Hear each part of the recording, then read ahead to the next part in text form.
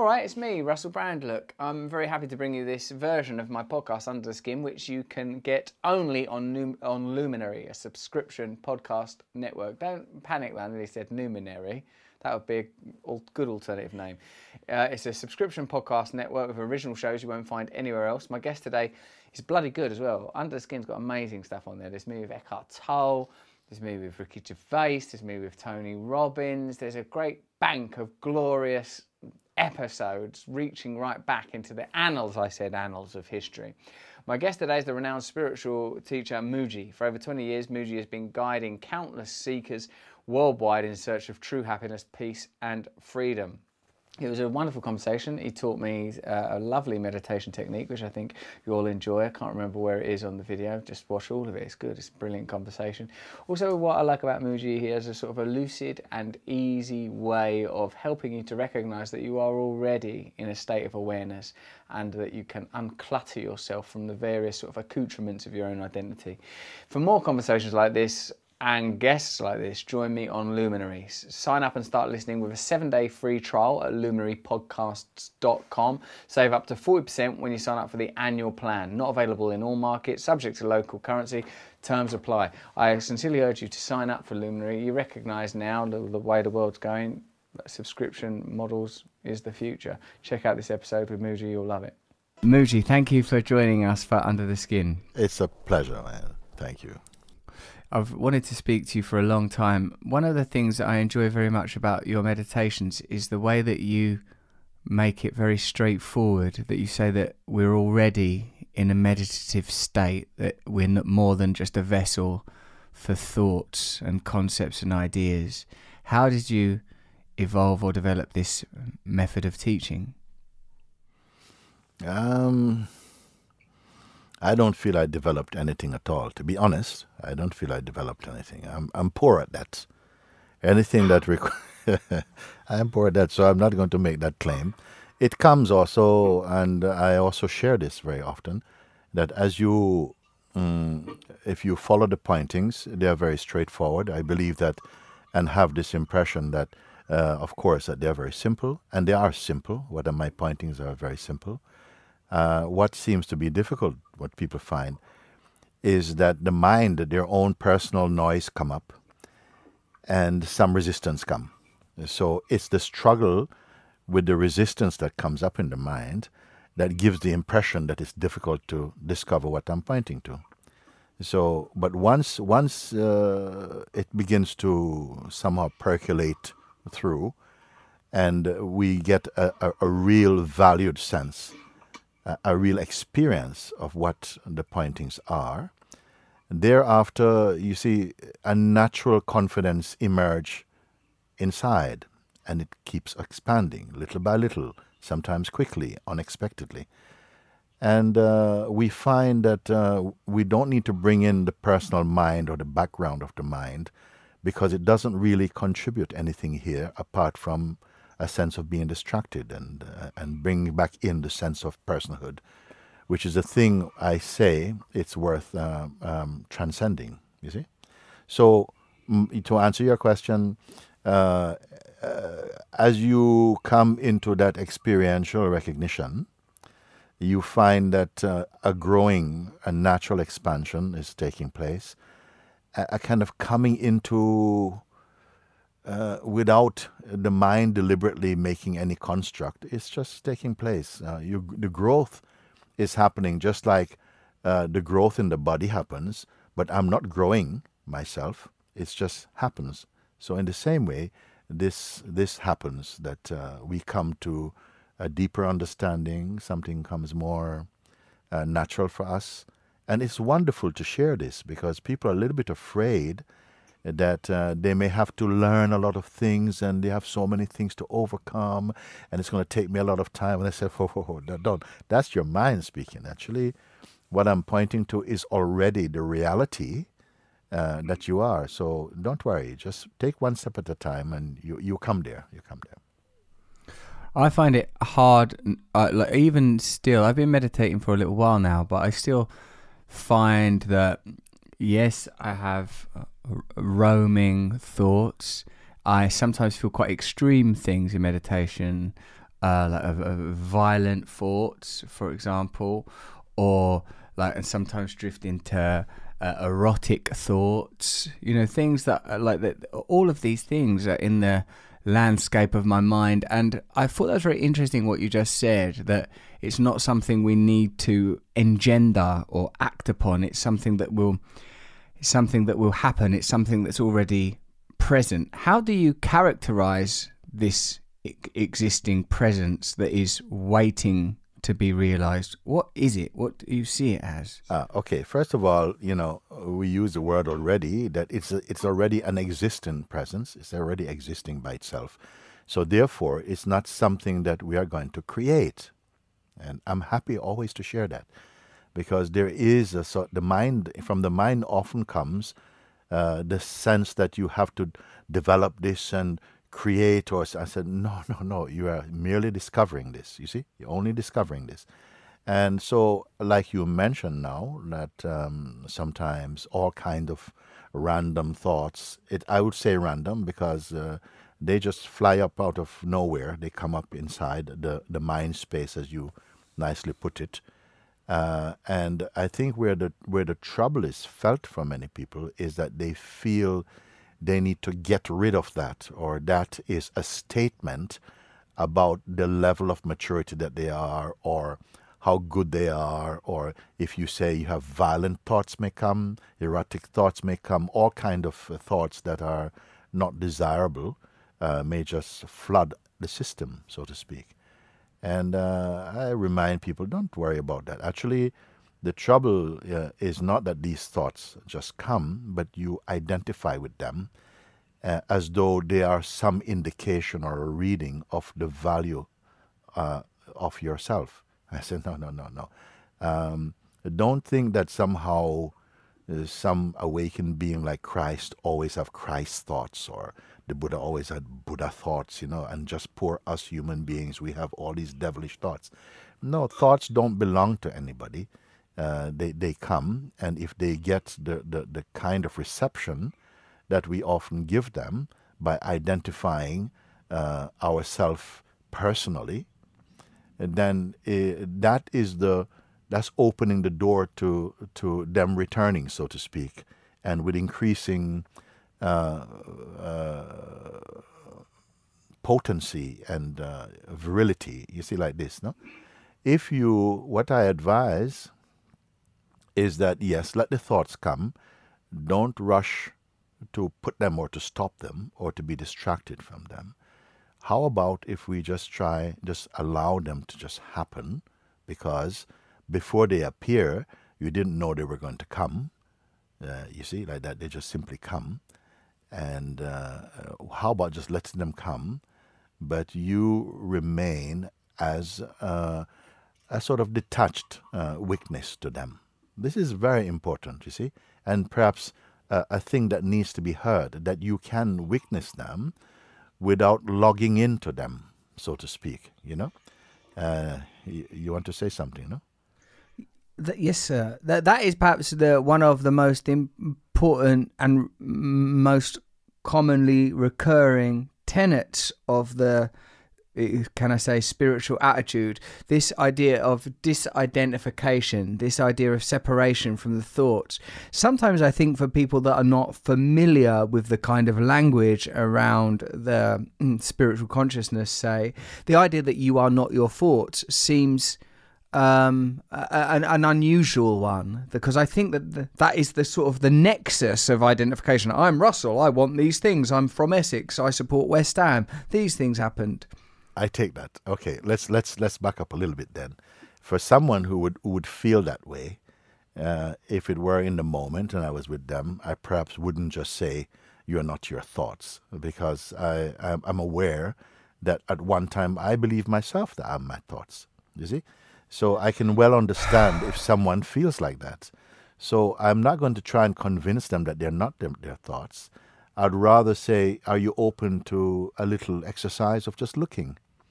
And if you can say, look, the thoughts are coming up, and say, for people who say that they suffer their thoughts, it's often because they take them very personally. And so, I would say, okay, let the thoughts come, and whatever their claims are, let them simply arise, okay? But you are here, no? And you simply pay attention to their coming. See if you can look without identifying with them. When I say without logging into them, meaning that see if it's possible. I know it is possible.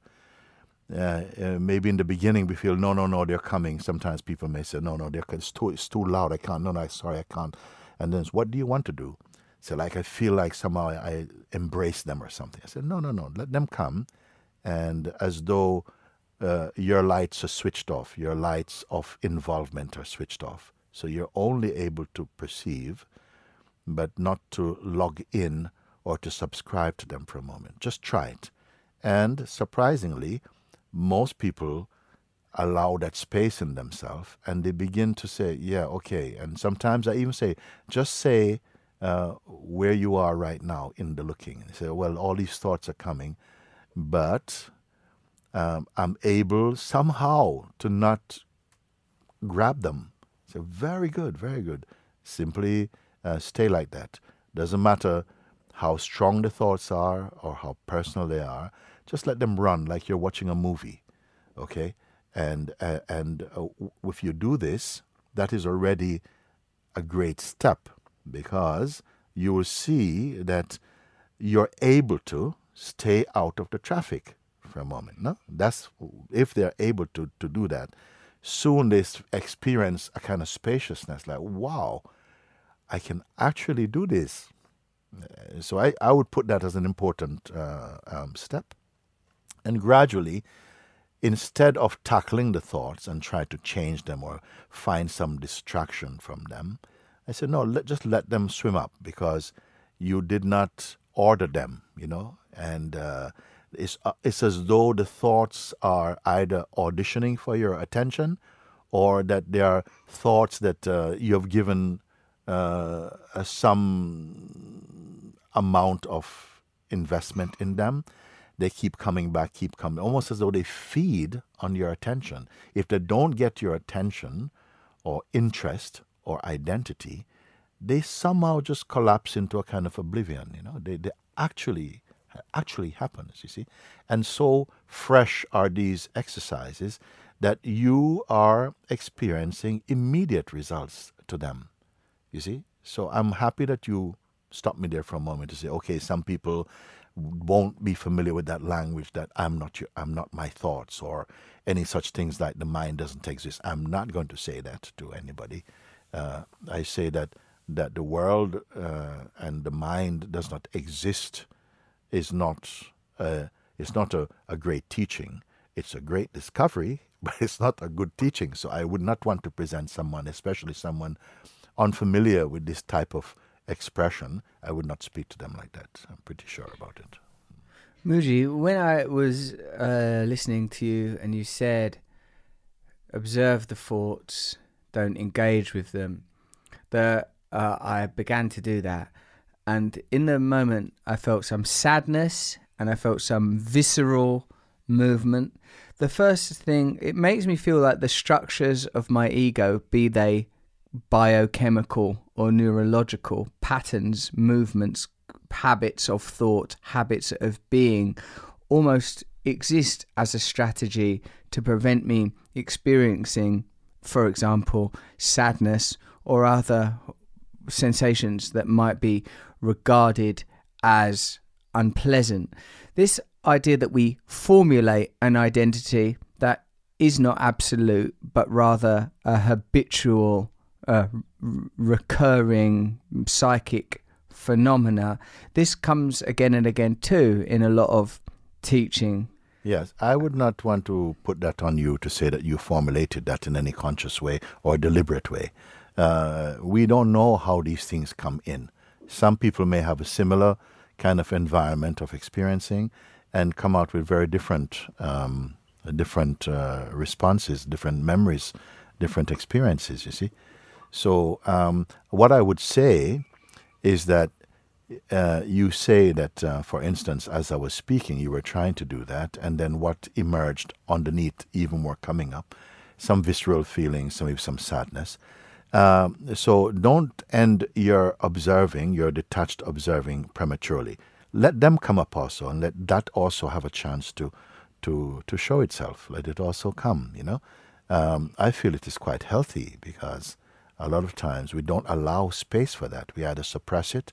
I know you are someone, I'm sure many people love you because you almost do that for them. You express yourself and what's coming up in a very natural way, and a way that helps people to feel like, whoa, you know, Russell Brand says that, so I can do that, you know. So there is something in that allowing those feelings to come, and you can be alone, or you can be other people. Good if you're alone. Then you know, even your own mind functioning may try to judge that. So judgments may come up about that also. But just keep in this kind of neutral observing. Just let them come. Don't get into anything. Don't log into anything quite yet. Just allow them to come, and somehow stay in that neutral field. Now, something important may happen, is that if I say, now you're observing the more subconscious things that we often don't look at. They may show up in our subconscious state in dreaming and so on. But now, in the waking state, they are emerging. Deeper layers of feelings may be coming up to the surface. But nevertheless, stay, don't subscribe to them. Just let them play. And you can do that. But what happened now is, I would often say, try simply now to be not only aware of what's coming up on the screen. Don't get involved in the traffic. Let them flow. But sort of be aware, seem to try to see that you're aware that you are simply, that there's an up-perceiving of them and noticing of them. Be aware of the awareness itself. And I may say that at different stages, depending on how capable the listener is able to actually respond to that guidance. If they are able to, then they will find that a shift takes place away from the noise, the traffic noise, from the whatever is happening in the carnival of the mind or whatever, and it's like as though the attention turns back towards where the seeing is coming from. And that is a secondary stage that happens very naturally, whereby you begin to experience the environment of where the seeing is arising from. That's also a very, very natural thing, you see, and that's very different. The minute you sense that, it's possible to just be here, and then I may ask them some question. What does it feel like when you're simply aware that you are aware, and not just telling the story of what you're aware of, which are things that are constantly coming and going. In fact, all that feel is quite unstable.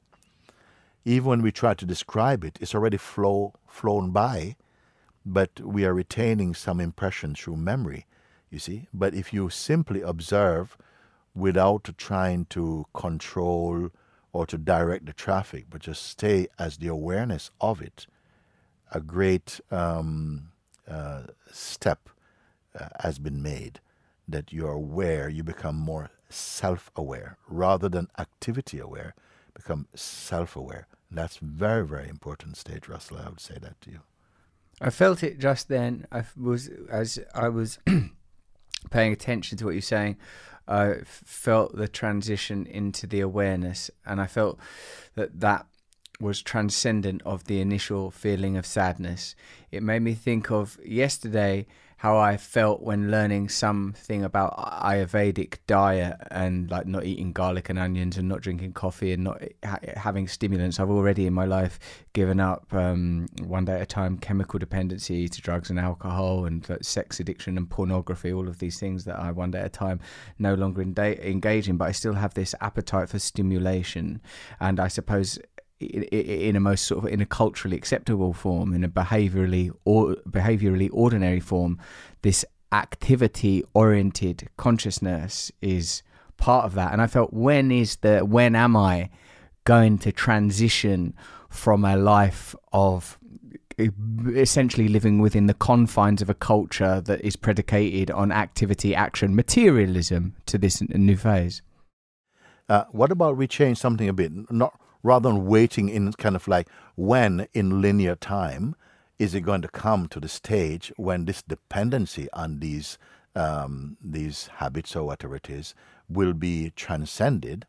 How about that you look more from let's stay on the same place where I'm merely observing without judgment? Because one thing that happens there is that personal identity comes to the front, meaning the idea you have of who you are is the basis on which those actions can act and report to and against, you see. So I would just say, just stay faithful to that, just be present in that field of neutrality, if I can use this term now, you know.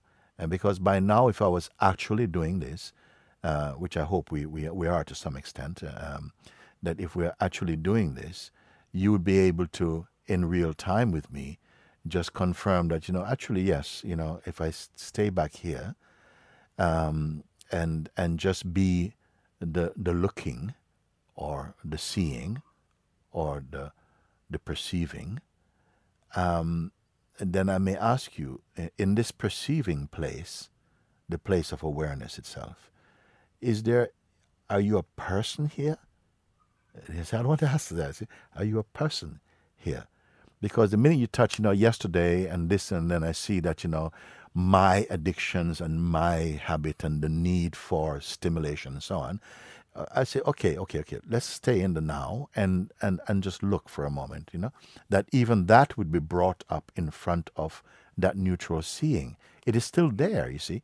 All I'm trying to do is to point to a dimension within yourself that is not caught in any scenario.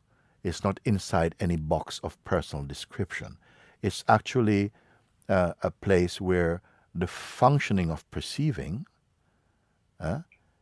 is itself perceived.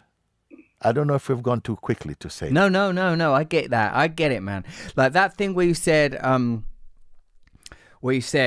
like, you know, at this point of perception, are you a person there? And it made me recognize that these are acquired conceptual, they're acquisitions. They're kind of a mental property that have been gathered, a kind of personal zoo. Identified with. You know, okay, it might seem to some people that this is a bit unfair, because how can we not identify with them? We are all brought up like that. You know, where is the place to not identify with them? Well, perhaps right now is a chance to take a look and to say, yes, you come to that place of, that space of kind of neutrality, you know, like this, where you're only the seeing. You're only the seeing, where, you know, somehow, yes, that is seen. These things are seen. And even the sense, a strong sense, an intimate sense of an involved person that I take myself with, and I can talk about that, is really reaching for connection to the habits in order to validate that, you know, I'm the one who has them, is also seen, you see. Don't leave the seeing. And then you see that whatever it is that is emerging is actually showing up on the screen, on some kind of screen in front of you. You may say it's in the mind, or some people may say consciousness, but the fact is that you are aware of them arising. And that awareness itself is not the thing you're aware of. You see, this is so radical in the most pleasing way, the most open way, that you're becoming aware of a dimension, a layer, or you may say a dimension, within your own existing self, whereby there's only a sense of awareness, of just being aware. Now, I know that sometimes the mind wants to hurriedly bring some question, yeah, but I can't live, how can I live like that, and so on.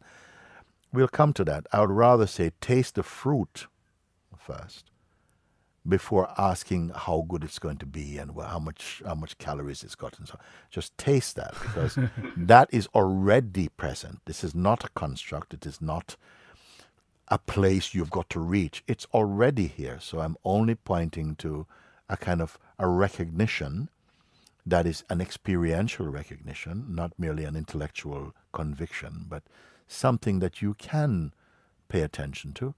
And by doing that, observe and be aware of the field or the environment internally. How does that feel? Again, no imagination is required, no creativity is required. It's just a question of being guided to look from a deeper and truer place within oneself, you see.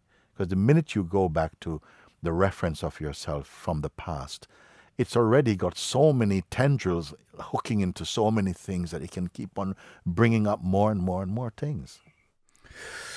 Wow, yeah, I did it just then, and it definitely works. It was amazing. Mooji, though, this has some questions now. This aligns a lot with a lot of the cultural post-structuralist arguments that are happening now. You know, what is a man? What is a woman? What is a nation?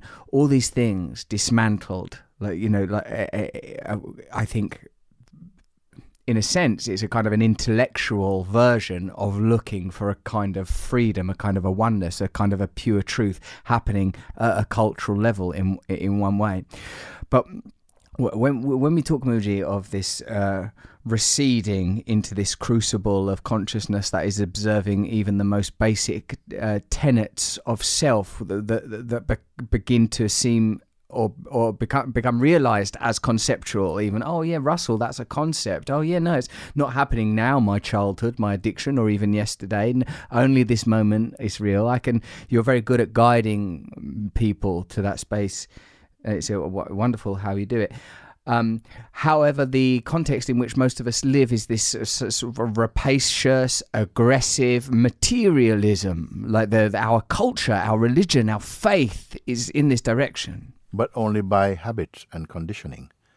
I see, only by habit and conditioning. And whatever we have learned is subsequent to or secondary to what we are. We are already here before learning happens. Something is already here that you may say learning or experiences happen in front of that. So my point is, yes, there may appear to be so many different approaches to breaking down the structure of thought and so on, but some of them, they are doing their little thing, but they sometimes burn themselves out because they are much too themselves. You use the word conceptual or intellectual in some way. Yes. Whereas the pointing I'm talking about, it is immediate, and it is actually bypassing. I used to say and I do say sometimes to some of the people, some of my friends or listeners or so on, that you must become like the cow that jumped over the moon. And what I meant by that is the moon being the moon mind. Something has to jump a bit over that. And it's not as perplexing or, sort of mystical as that. What I simply mean is to bypass lesser victories in order to come to the quintessence of what is the real. Because sometimes the mind itself can appear to be searching, but it's only another decoy of distraction, you see, to then develop some complex theory about something which in the end amounts to just throwing a stone in the bush. As you're coming closer to a discovery, is as though the mind throw a stone in the bush to put you off the scent, so to speak. And I do see when that happens with people, when we come to some elaborate explanations about the mind and the world and so on. I say, you're not going to reach there like that, because I sense in that often a kind of an avoidance parading as a genuine sort of like search for the truth. And it may have some genuineness behind it, but there must be a willingness, an openness to bypass many of these, what I'd call obstacle thinking, to get to the core of what it is that is acting in such a powerful way to distract the attention from the real discovery. You see. Do you think this deep place of perception is the same in all of us? And do you think that this is what people mean when they say God? Yeah, yes. It is the same in all of us. It's the same thing. This is what's so beautiful. You know, it is not limited by religious expressions or any sort of like doctrine or so on. That's more on the surface, I would say. In a deeper, and yet at the same time, I would say closer than intimacy, is that which simply is in ourself, rather than that which is continuously trying to become or to reach something. I point to the already-ness of what is perfect within ourselves, and you quite beautifully equated that with what you call the God self. It is the God center, the God self within the living beings. Let's call human beings for now. This is timeless. If this is timeless and spaceless and beyond concepts, then there is no agenda, there is no objective. And does that mean that this is not, that this phenomena, this true self, this unified field, however we regard it, is not in a discourse with the egoic self? Because sometimes I feel like when I feel like that, for example, to put it more simply, when I was taking drugs, because I'm a 12-step person, the 12-step method teaches us what you were looking for all the time you were taking drugs was this connection to God, to feel safe, to feel real, to feel part of something, to realize and actualize yourself, to be free of your ego. This is like basic 12-step stuff. So, and sometimes when I look at the appetites that I've had, the yearning, I sometimes think, what does the wanting want? What does the wanting want? You know, I try to give the wanting sex, I give the wanting drugs, I give the wanting money, power. None of these things are enough. None of these things mean anything. If the wanting wants to be whole, to be connected, to be awakened, to be realized, then do you feel that this thing, this God self, has an agenda and an intention, wants to be realized, or is it beyond that kind of simplistic attraction, attachment, desire? Yeah. It is both. It is both and beyond, actually, because I would say that, let me see how I can put it now. Okay, let's put it this way, that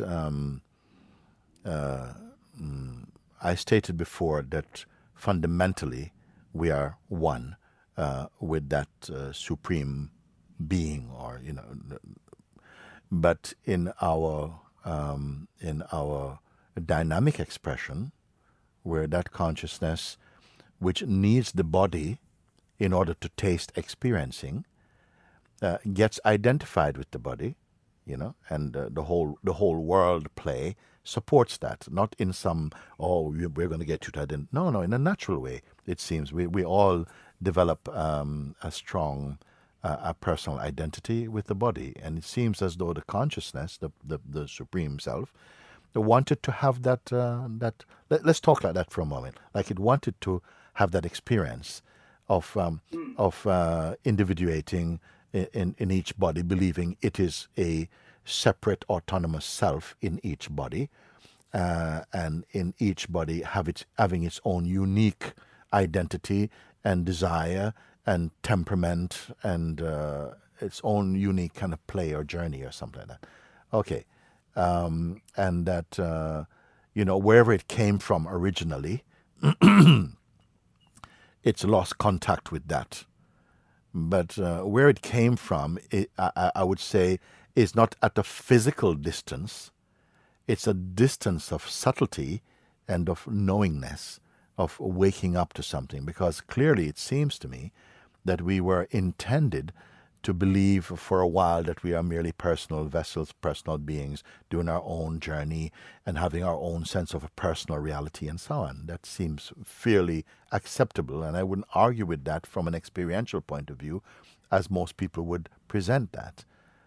However, we see that we are constantly outgrowing our concepts, and that whatever we believe is not reliable. We may feel very strongly about a certain thing, but after a while, there are forces acting upon our belief and our claims that cause us to feel differently about them. So even about ourselves, the idea we have of ourselves is constantly changing all the time. So what of any of that is substantially dependable and reliable? You see, it keeps changing. It's like a constantly changing self-portrait, so to speak, you know. But however changeful that becomes, there must be a place from where all this changefulness is perceived also. And it must be coming from inside. It's not something outside telling you, look, you know, I can see all your change. From within this vessel of conscious expression is that capacity to observe the sense of one's life and so on, and the changes that have happened or is possible in the sense of time and change, and all of these things are witnessed by something which itself seems to be much more stable than the things that we are seeing in and through the mind. You see? So I want to continue for a moment that because you mentioned that could it be that this supreme state or Godhead or whatever it is completely, you know, uncaring about our little world and our own little projections and so on. It is always present, you know, even in the most seemingly arrogant expressions and so on. It is always there because we are consciousness. You cannot know anything or perceive anything, even the sense of yourself, were you not conscious. Consciousness is the substratum, is the ground of existence. Without consciousness, I mean, if say some great being were to appear in front of you and saying, you know, my dear Russell, you know, I mean, you know, I'm aware of you because I was there before this body of yours was born, and I've been with you all this time. Ask of me whatever you want, and I'll give you the entire universe. Anything you want, I can give you in exchange for your consciousness. Good deal? Of course not. It's not a good deal, because without consciousness, you cannot be able to say, well, that's a good deal or a bad deal. I mean, so this is why I'm saying that the consciousness is fundamental to life, to existence, to intelligent existence, and even to unintelligent existence. It is always present, but it is not the ups and downs and the you and me and the this and that, the kind of constructs that we often feel so deeply steered by. It is not that. And that is what, in fact, triggers all true searches, because until we are, again, aware of this at an experiential level, our lives very rarely feels fulfilled. It's like there's always another thing to go and another thing to do. And I would say whatever it is that may appear to be the goal of many people's search, ultimately, this is the only answer that's going to, it's more than an answer actually, the only discovery that is going to bring inside your being the quality of peace and joy and happiness and an intuitive knowing that what you are essentially is imperishable. And that will remove a lot of this, the fears and anxieties of a human being's life. Mooji, what kind of relationship do you have with the man you were, the child you were, your childhood and or early life, at least in Jamaica, and being in London, and the or the tragic point where your life intersected with political disruption in Brixton and the loss of your sister, God rest her soul. How do you relate to this life that, from what I have learned and read, it seems more identifiable as an immersed life of a ordinary person to a kind of a life where you are extracted from the definitions of culture and into sort of a state of awakening? How do you relate to that person? What of the man you are now was present then? What of the man you were then is present now? Honestly, I don't dwell on any of these things. They're not significant for me now. Honestly, that is like that. They're not a reference for myself. Nothing that happened historically, I can say. I may comment about it if it feels appropriate to a discussion. Somebody may ask, and if I feel touched by something, a response may come about that. But to be honest, I feel I've outgrown that way of relating about myself, this sort of historical self, the lineage of personhood or something. It's not deep there. It's not totally erased. I can speak about the passing of my sister or my mother or my brother and so. But it doesn't have the gripping quality that it might have had years ago or something like that. And to be honest, I would say that we made one book called Writing on Water.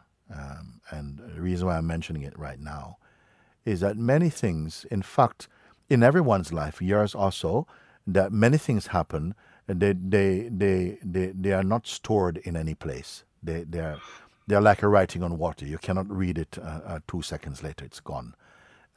Because when there is within you not a strong personal self-reference as a person, then the consciousness doesn't waste a lot of its power in recording things on a personal basis.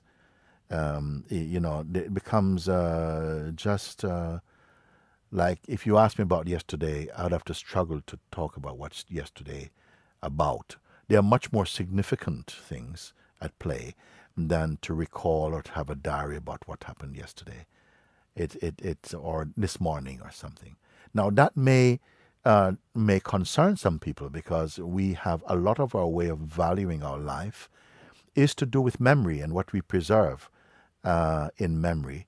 Although I have found that memory also is quite unreliable. When people used to say you cannot change the past, I say, oh, you cannot change the past. You're changing the past all the time. I mean, the past was also subjectively perceived in you, and you feel differently about what you call memories and so on. It's not so reliable for me. So without trying to dismiss people's sentiments about past or whatever it is, I just say that as you discover more fully the deeper truth in yourself, and I'm telling you, it far outweighs and outshines our memories, good or bad, about a life which is very subjectively is perceived and recorded. So it's like you see that the activity that defines the narrative of our lives or biography is taking place on a superficial level. All the while the presence and awareness is here, but until this becomes the sort of a dominant awareness or defining awareness, I suppose it's a kind of living in a place that has, for you now, has no tenacity. But I wonder then, I suppose it relates to my idea of, do you think that there is I think sometimes the reason people narrativize their pasts or mobilize their pasts is a sense that there are injustices in the world more broadly, or at least there is darkness in the world. There is deception, there is manipulation, there is domination, control. And that it would seem to me that the answer to many of these problems is a kind of individual, personal, spiritual awakening. But that the more people that experience that, the more likely it is for there to be social and indeed global change. How do you relate your own awakening and your own teaching to these more ordinary domestic political struggles that happen in the world, do you think that spirituality is the solution to, for example, oppression and violence, say? If I can say, and I dare to say, that at the heart of all suffering and sorrows and evils in the world is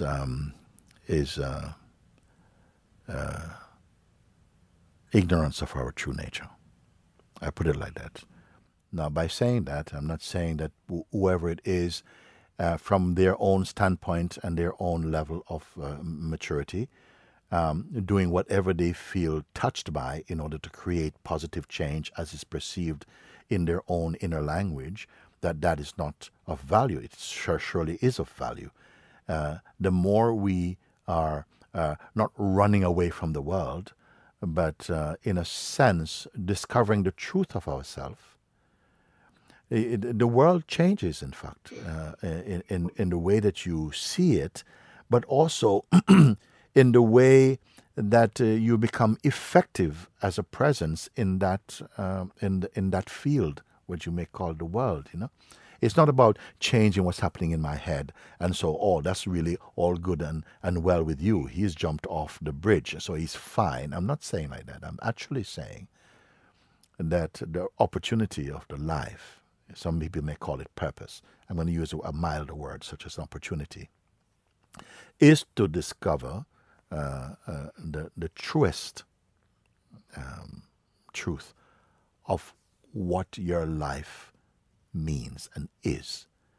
And it is not going to be gained merely through reading books and having an intellectual conviction about something. It really has to be that the food we chew must be swallowed.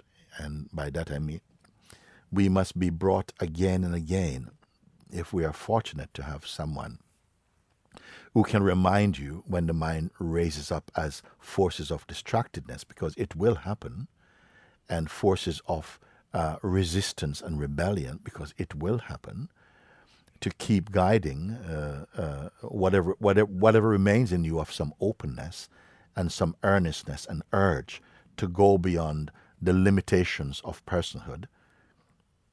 That if a voice can help you to keep, again, look from here again, at some point it becomes so self-evident that you're not being convinced just merely mentally, but experientially. You're actually experiencing what it's like to simply be present as yourself, as the truth in yourself. Not a truth I believe in. It's not a philosophy or, something, some religious kind of fervor or something only. Everything has its power and everything has its contribution. But I'm talking about a very direct experience that puts you back in touch with not just the singular sense of a personal self, but the universal quality that is there in the heart of every human being. You see? So I would put it that would be, yes, we must make whatever, the consciousness is playing through all of this. It's impossible to try and capture what that means. You have to only come to see it through the realization of what's happening inside your own self. You'll come to an understanding experientially that's much greater than the capacity to verbalize that. Will you please do a guided experience for us, Mooji? Okay. Because you, at the beginning, thank you. At the beginning, you were kind of doing it naturally, and I have many questions to ask you. What is your practice? Are you continually trying to stay in this state of awareness as opposed to doing structured meditation? I have all of these questions, all of these inquiries, but really I think I want to experience. Okay, let's do this, and then you can ask me those questions if they're still alive afterwards. Thank you. Yeah, let's try. Let's look at that, and I would invite your listeners and so on to participate, because it's a very gentle exercise, I would see, and available for any and everyone. You see. So a very simple and immediate way. Supposing that, just supposing, let's play, that nothing exists but you. Suppose nothing exists but you. I know that sounds crazy, but let's try it. Suppose there was no world and no memory of a world and so on. You know, there was only yourself.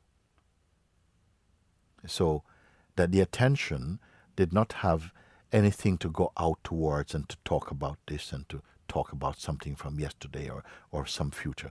There's only your being. I'm really having a big shot at this one because there was a slower procedure, a slower way of tackling this. But let's go straight into that. That you're only here. And so your attention and everything has nothing to keep referring to apart from being aware of just being. You're just here. Just here. Okay. And anything about how I was yesterday or how I want to be tomorrow or next week or whatever is simply some kind of myth that doesn't. All that really exists is only here right now. Okay? Let's suppose that you could leave aside for a moment every idea you have about who you are. Just for a moment, just this short time we're going to spend now, as you've invited me to. Just leave every description about yourself, your self-image and so on. Just leave it aside for a moment. Let's say we're not going to ask you to destroy that. No. Just leave it aside. And then when the exercise is finished, we can reclaim whatever it is that you're leaving aside for the moment.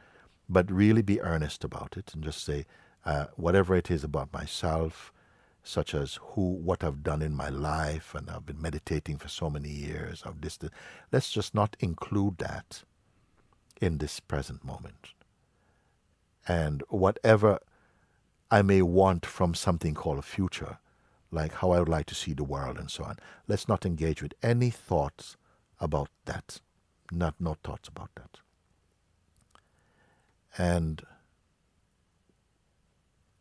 any desire, even for enlightenment or something, any desire at all, let's just leave that aside for the moment.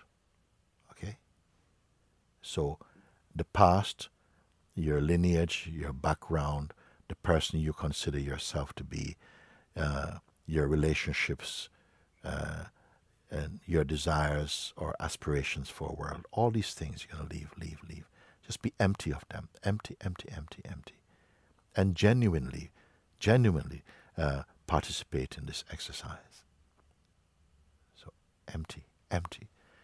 Empty beyond even the idea or concept of emptiness, meaning not holding on to anything at all.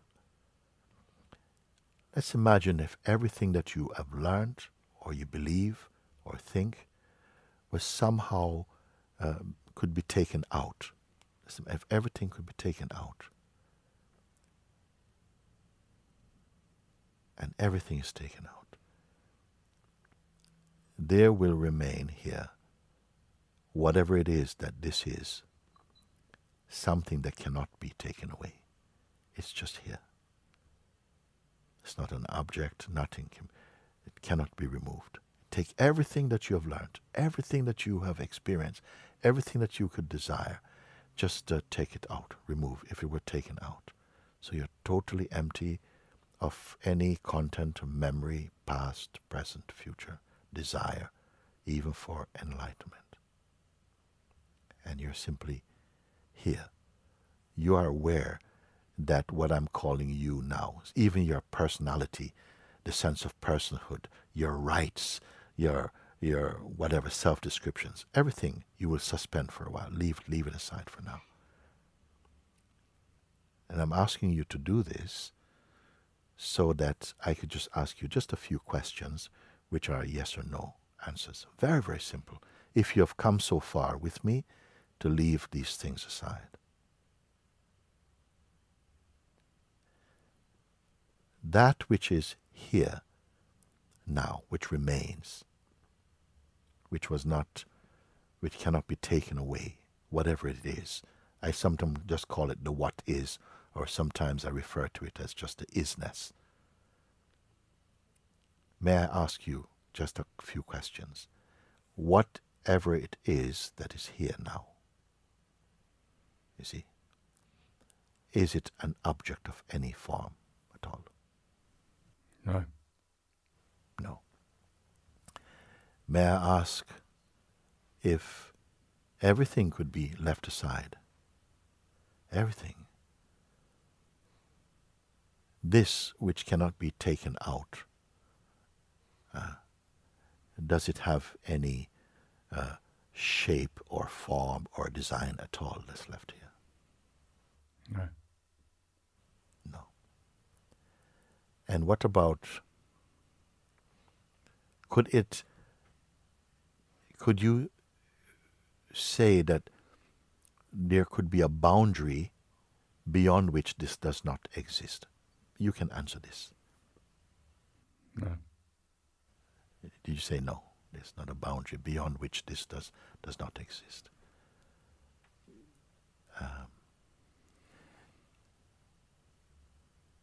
Can this, whatever it is, become depressed or addicted to anything or become sick? No. No.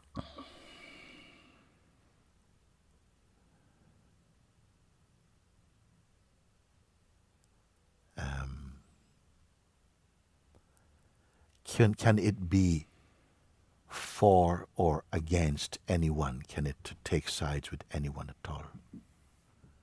No. No. It's beautiful. Stay like this. Stay with me. Just as this. Just like this.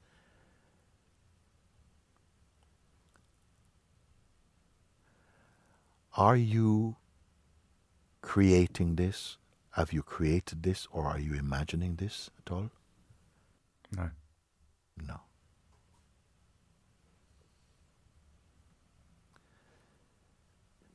This which is, therefore, having asked you that previous question, can this, whatever it is, can it fade? No. No, cannot fade. May I ask you maybe what seems a strange question? Was it created or born? No. No. The next question is, can it perish or die or end? No. No.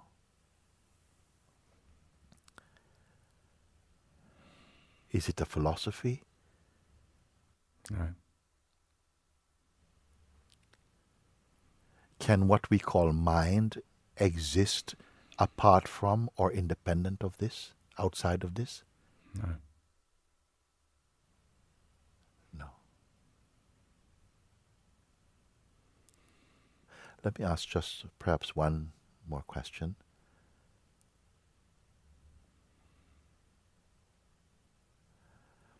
How close are you to it? Is it a question of some centimeters, a meter, a mile? What is there any distance that separates your natural sense of being from this? No. No distance. No, no distance. So therefore, would it be unreasonable to say that if all your answers are as they have been and are,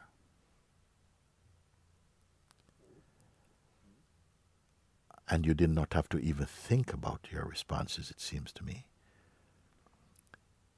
then could I deduce that all these answers are about you, what you are? Yes.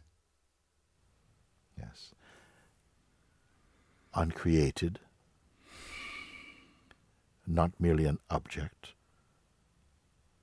cannot be sick or depressed or become addicted to anything at all. It cannot fade.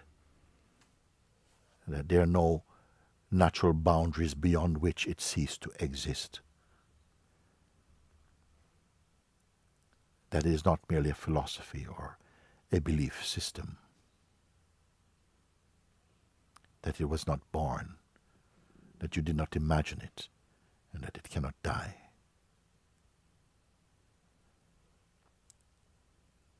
Is it, could you say it's just a feeling that you're having?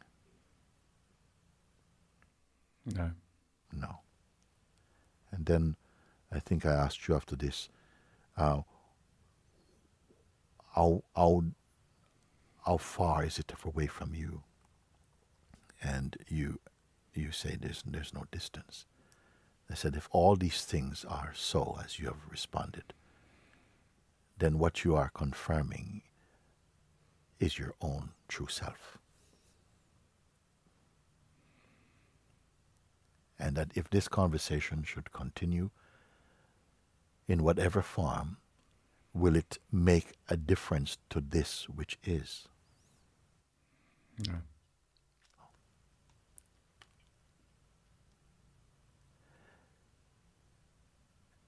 Is this in waiting for something to happen? No.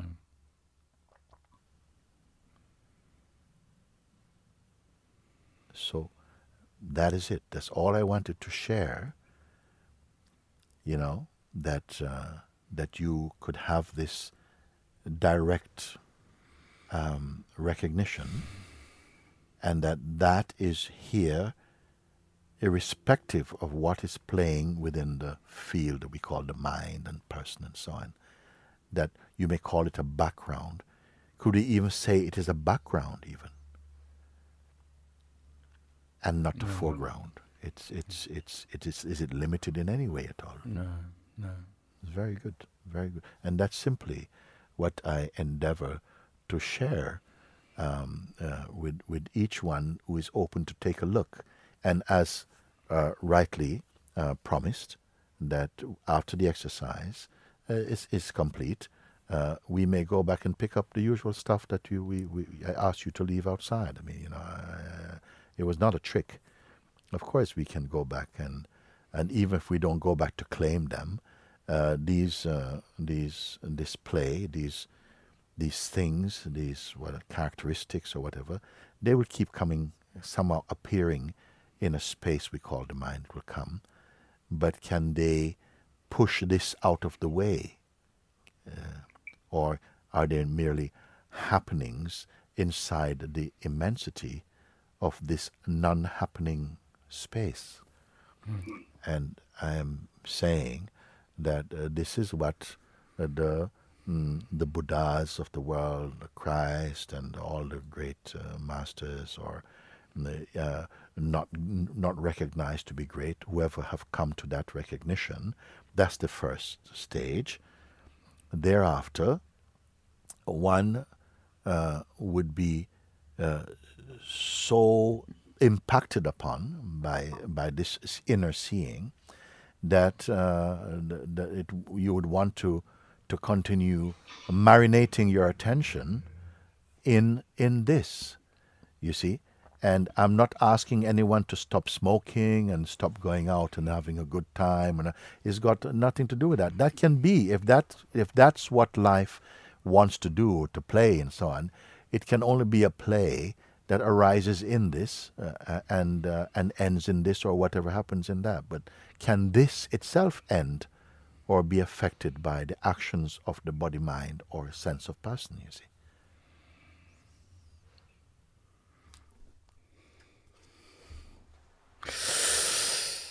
Thank you. Thank you. And Russell, this is all I've been wanting to share. I say that one comes to this purest of recognition in what, in fact, I feel our soul longs for, but haven't come to recognize the importance of this recognition. And so we continue on a more shallower platform of body-mind personal existence, which is also an aspect or mode of consciousness. But as you indicated at some point earlier in our conversation, that's more of a superficial layer of ourself, and this awaits the recognition. It's not sitting there waiting for recognition. It is the unchanging self that we are. I mean, everything else are like clouds coming and going, some slowly, some quickly. And it is fine that in the realm of changefulness, change happens. I mean, it's healthy. But now one sees that if whatever is experienced as being beautiful, we need not try to cling to it, because other beauties are coming also. The traffic is flowing by. But this place, which I point to, I say, that is not flowing by.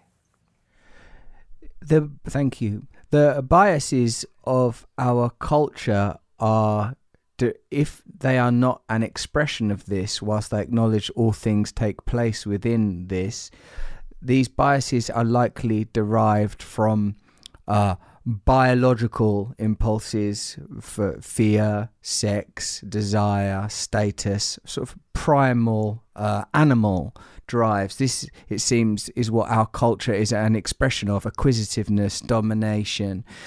I wonder then if you consider it to be significant and important that our cultures become an expression of this in a way that influences the balance of these aforementioned more appetite-led forces. Thank you. So I would not be so naive as to be out telling people this, you must do this, you must do that. I feel that each one is ripening at their own speed, and people are coming more and more into this understanding. I would not say that this will happen at an evangelical proportion or something like that, and it's not necessary for me.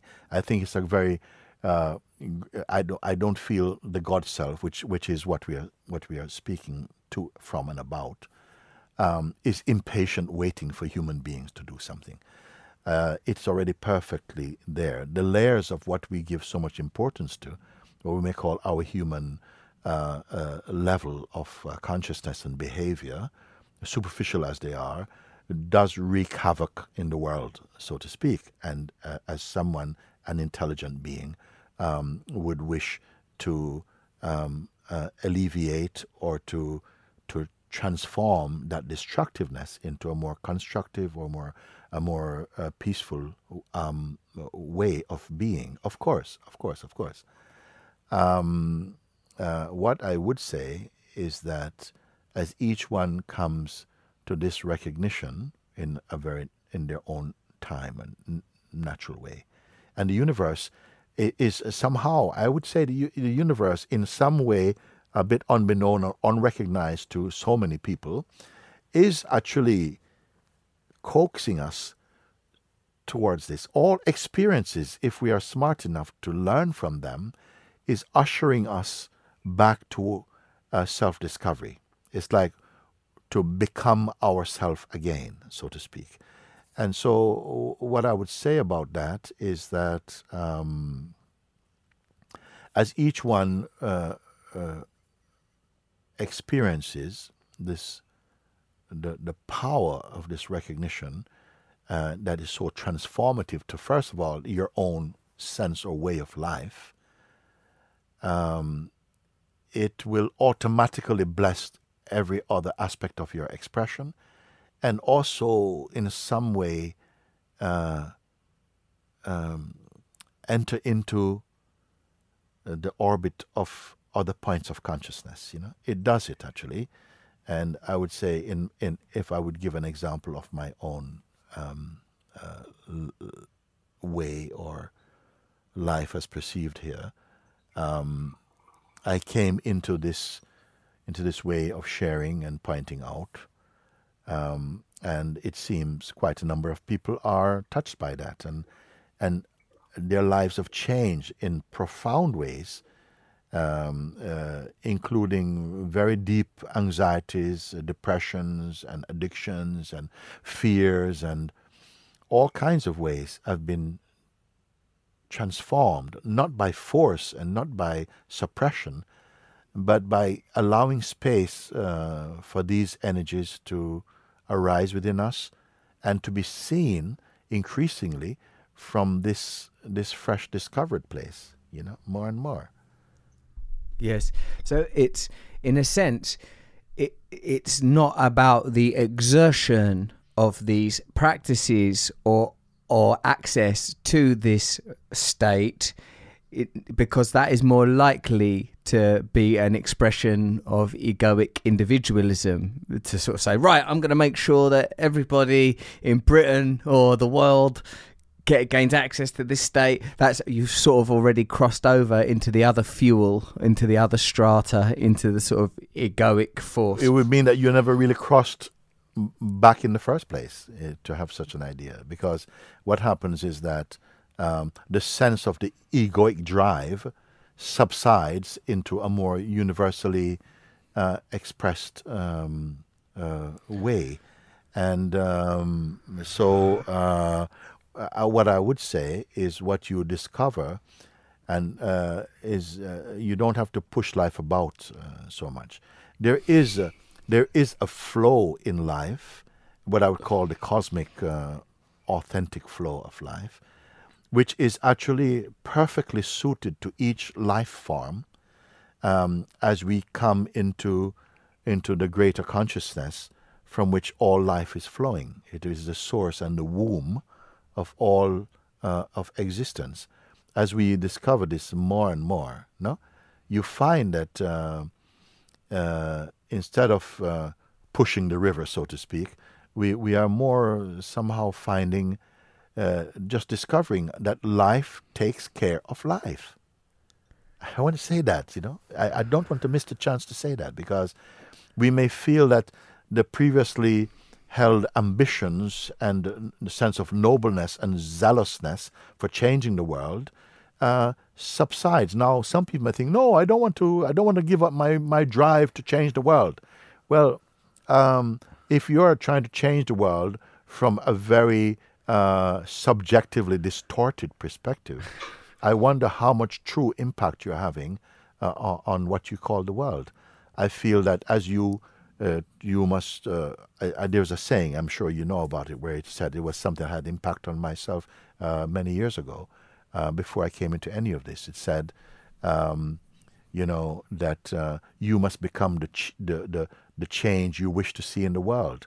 Or another one that says, I am not seeing the world as it really is. I'm seeing the world as I am. And it's through my own lens of sometimes distorted perception and subjectivity that I'm perceiving a world which is only inside my head. For most of us, our world is inside our head. The way that we perceive what we call the world is something that is not stable. It's influenced by so many different moods and the time of the year, and some untraceable factors contribute to how we're feeling in each moment. And we are somehow presenting this as though they're facts, you see. Where for me, I see that they're fiction. And this is why I said earlier that I don't give so much importance to that. Yes. There's a reality that's much more profound, and that from this deeper discovery, as I hope we have engaged in that and others can experience also, one finds that the kind of hastiness that we come to in life is not necessary. You see, it's somehow something drops back inside a quieter flow, which can be quite dynamic when it wants to be, but it's not driven by any human agent. It's just the natural life, I would call. And it's not something to preach about. It's not to go and say, hey, listen, guys, you have to start living naturally. I don't feel like that. So at least I'm freed from that burden of feeling that we must preach about this or something. My friend came to, I guess you did an event either at Brixton Academy or the Fridge or somewhere, some Brixton place, and he's described He's this guy as well. He's a very spiritual man, actually, but his background is not a spiritual background. He's, but he's talked about.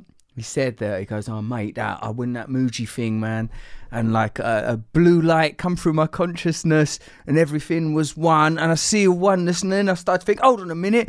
He goes, enough don't matter when my kids die, nothing matters, everything is one. And then he goes, it does matter when my kids die. It does matter. Like he goes, I don't want to go in that blue light. He had an argument with experience of enlightenment. It's remained for us a point of reference of the possibility of transcendence, the liberty of transcendence, the beauty of this state. And I'm very grateful to you, because I've experienced it many times when listening to your YouTube channel, and I'm familiar with and a student to a degree of your work, and but it's very beautiful to experience it in such a direct and intimate way as I have experienced today. If I could say something, Yes, I mean, sir. it is true that people do have certain experiences through satsang, through these kind of talks that we have.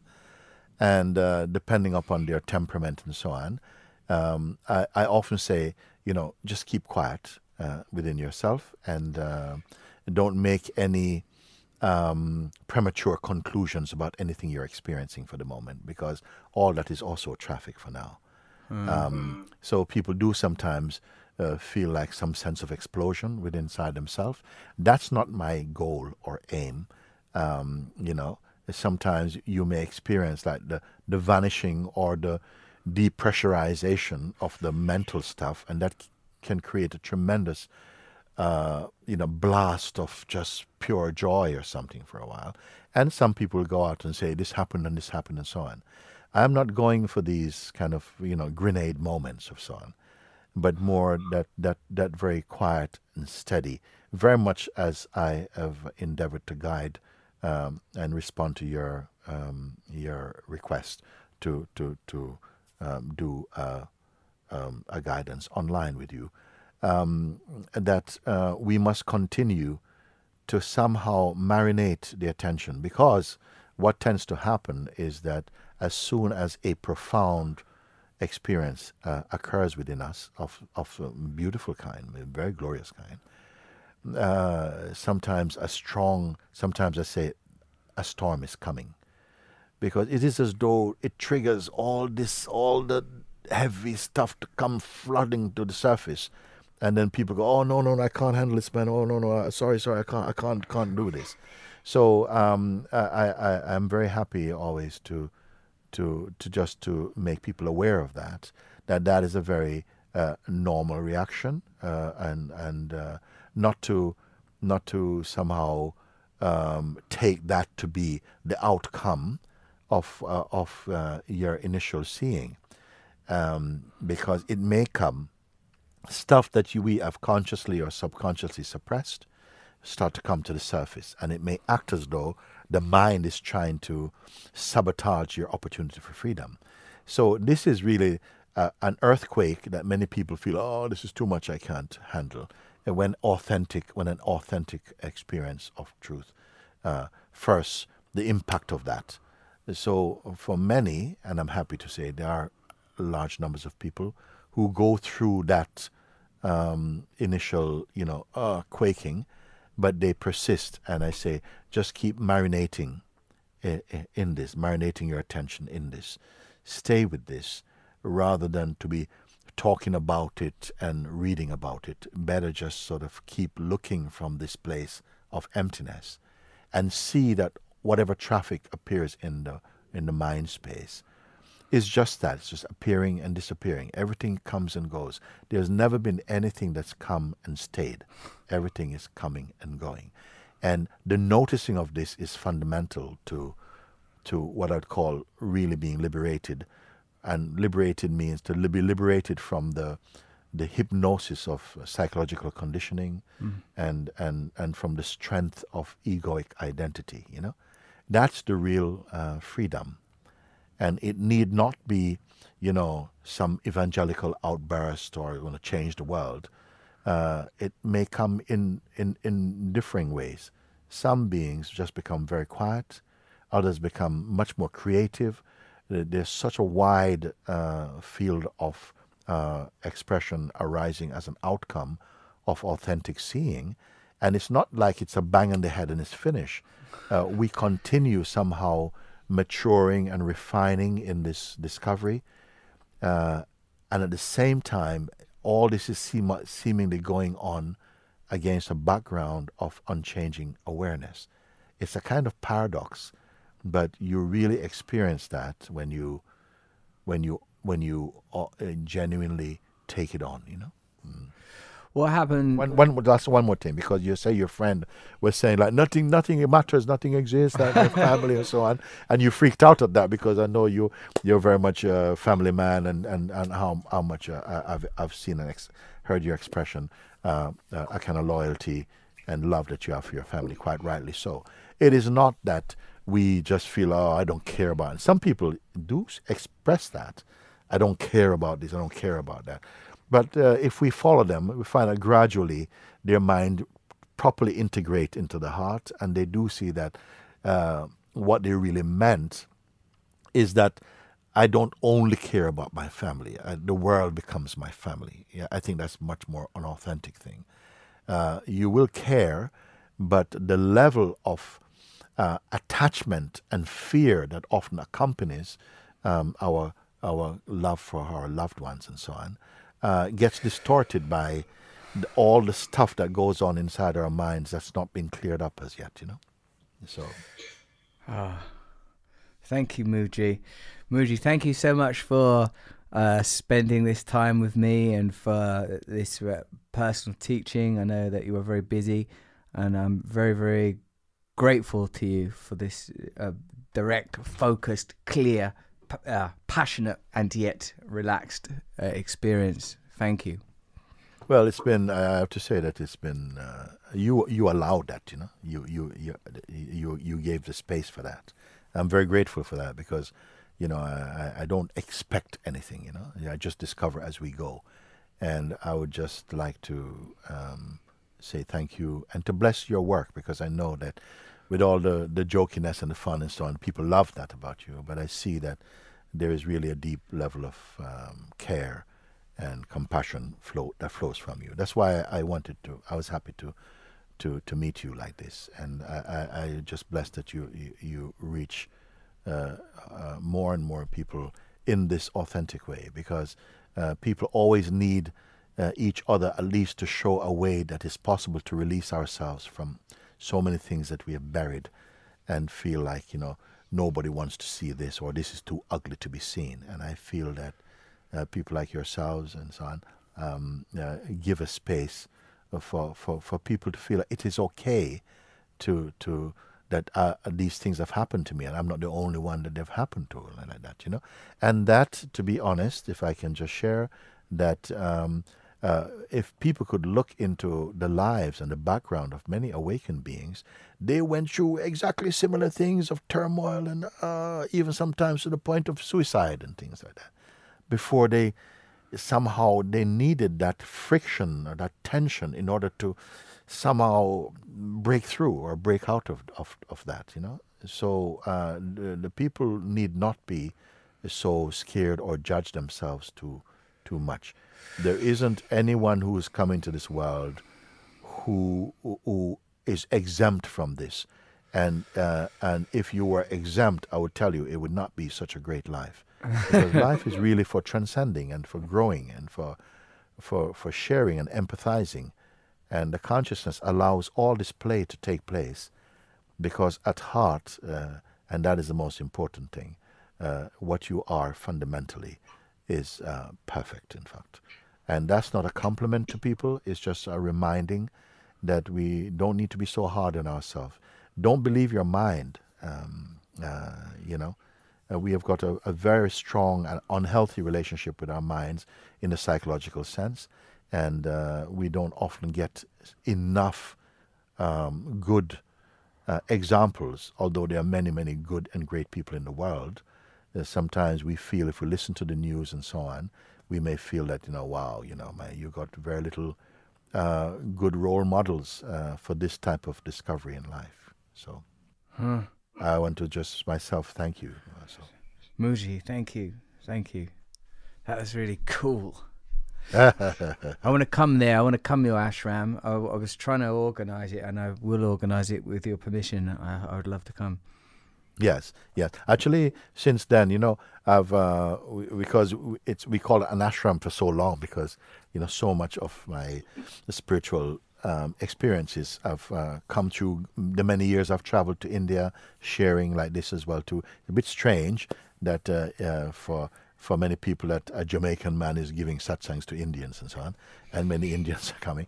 But the point is here that we felt to give it a more appropriate name to what we're doing now, and it's just called the Center for Self-Realization, Manti Sahaja, a Center for Self-Realization, rather than an ashram, because an ashram comes with so much particularities and so on. Sure. Our teachings is very, very universal. It doesn't exclude anyone. Yes. Open to everybody, and like that. So it's not that we want to have more and more people come. It's just that it's more of a true reflection of what happens here. If you come here, it very much feels like an ashram. It's a very loving place, very free, very. In fact, I would like to re-extend the invitation to you to come, because I know one time you had thought about coming, but it just didn't happen at that time. So I feel it would be very good for you to come and take your family with you, and spend a few days with us. Yes, I think so too. Mooji, thank you. Love you. I love you. Thank you. Thanks for listening to Under the Skin with Mooji. Let me know what you thought of it on Instagram. Sorry, Bear, I dropped a piece of paper on my dog there. Tag me at Russell Brand. Tweet me at @RustyRockets. # Under the Skin. Sign up to my mailing list at russellbrand.com. Gain exclusive mailing list only news and video content. And also soon, a live show which you will like. I'll be back next week. Why don't you listen to some other episodes if you enjoyed this with Mooji, as well as checking out Mooji's own website, mooji.org. Why not listen to some other episodes? Eckhart Tolle, Byron Katie, Sharon Salzberg. Do you not want to be a living embodiment of God, the great oneness? We already are, it seems, but let's live in that truth. Keep checking out my YouTube channel. Thanks for listening to Under the Skin from Luminary. Peace.